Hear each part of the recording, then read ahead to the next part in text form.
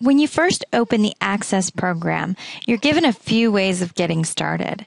We can choose from a recent file from the left of our screen, or we can create a new database file on the right. In the middle, there are some Access templates to choose from. I will choose one of my recent files, the Access video lecture. And now that we're in an Access database, you'll notice that it looks quite a bit different from other programs that we've used. You'll also notice that I'm calling my file a database. Whereas Excel is a spreadsheet, ideal for performing calculations and working with smaller amounts of information, a database allows us to store large amounts of data. Let me show you what I mean. On the left, we have the navigation pane. This is where we can view all of the objects that have been created in this database. First, we have tables. I'll double-click on the company table to open it. Now, this table displays information about 18 different companies. It has the name of the company, their address, phone number, and so on. These are actually quite similar to the tables that we learned about in Excel. On the Home tab, you will see the View button. Get familiar with this one because we'll be using it a lot. Each object has several views that help you create and modify that object. Let's look at the Design view for this table. This is where we create the column headers or fields for our table. We have each of the field names, their data type, and then room for a description. Notice that the first field, Company ID, has a key next to it. This indicates that the Company ID is the primary key. The primary key is a field that has to be a unique value. Each table needs to have a primary key so that you can tell the records apart. Numbers or ID numbers are usually a good choice for the primary key. To set the primary key, click on the field name and click Primary Key. Click it again if you wish to remove the primary key designation from a field. Next, we have queries. Queries are like advanced filters where you ask a question of the data in your tables. The Kalamazoo Companies query is asking our data, which companies are located in Kalamazoo? By opening or running the query, we can view these companies. Now we have to design each query carefully so that we get the correct results. Let's just give this one a minute to pull these up. Okay, so we have 2 companies that are located in Kalamazoo. Let's look at the design view.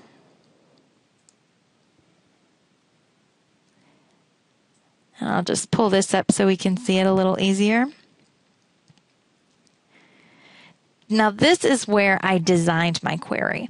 Notice that I chose 3 of the fields from the company table, the company name, city, and contact last name, and put them in the grid below. This grid is called the design grid. The first row of the grid tells us the name of the fields that have been added to our query. The second row, table, indicates the table the field came from. The sort row has a drop-down menu for each field that allows you to sort by that field. So let's sort by the company name in ascending or alphabetical order. The Show checkbox indicates whether you want to see that field in the final query results. Sometimes you want a field to affect the query, but you don't need to see it in the actual results of the query. For example, the city field will show only Kalamazoo, but we've named the query Kalamazoo Companies, so this field could be considered redundant. The criteria row allows us to filter the data. In this case, we're showing records where the city field value is equaled to Kalamazoo. The OR line allows us to add a second criteria where the record only needs to meet one of the criteria in order to appear in the results. Let's say I wanted to show records where the city was Kalamazoo or the initial contact date was before January 1st of 2010. So the first thing I need to do is from my field list here is to find the initial contact date. There it is at the bottom. And I'll just double click to add it to my design grid. Now coming down to the OR line, I would place my criteria here. So I've got Kalamazoo, my first criteria in the criteria line. And my second criteria would go in the OR line.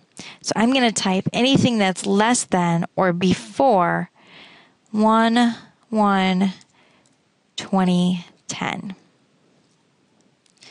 I can then run my query to see the new results. The next object type is a form. A form allows you to view one record at a time in a customized format. You've probably seen lots of forms and never even knew it.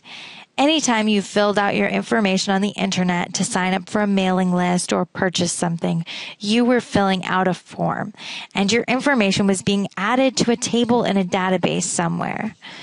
Let's create our own form for the company table. With the company table selected or open, go to the Create tab and click Form. Now we have a simple form where we can type in a new company. Forms are ideal for situations where someone does not need access to an entire table of data, but they do need to add new information to the database, like when you fill out your contact information online. Lastly, we'll look at reports. Simple reports can be created using the same method we use to create a form. Just click the Report button instead of the Form button. Let's open up the Products by Company report that was already created. Reports are another way to customize your data, and they're perfect for times when you wish to print information. One of the most important and powerful features of an Access database is something called relational power. In our database, we have two tables, a table of company information and a table containing product information. Right now, these two tables cannot talk to each other. We could not say which products are sold by which company. Using relational power, we can link these two tables together so that we can connect the information in one table to information in another table. First, I'm just going to go ahead and close all of my objects that I have open here, and I won't save any of the changes. So to create a relationship, I'm going to go to the Database Tools tab and click on Relationships. Click on the Show Table button to add our tables to the Relationships window.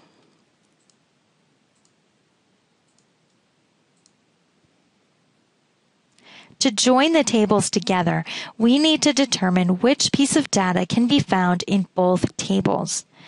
I noticed that the company ID field is in both of my field lists. By clicking and dragging my mouse from one to the other, I can create my relationship. You always want to enforce referential integrity when creating a relationship. This will keep you from entering invalid data into your tables. If you tried to add a new product to the product table, but entered that it was being sold by a company that did not exist in the company table, you would be given an error.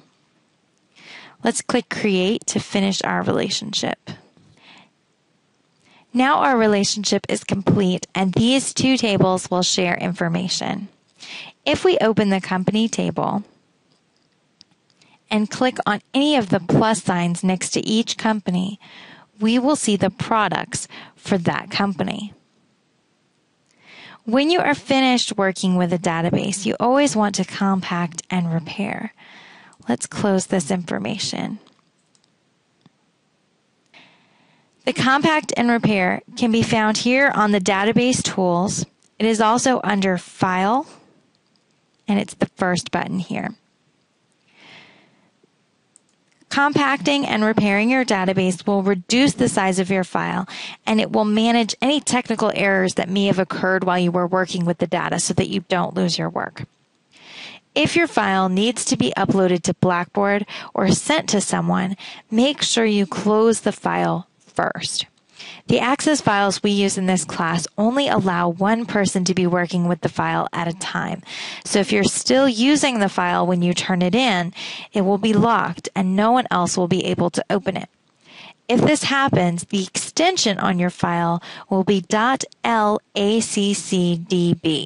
standing for Locked Access Database, instead of the correct extension, which is .accdb.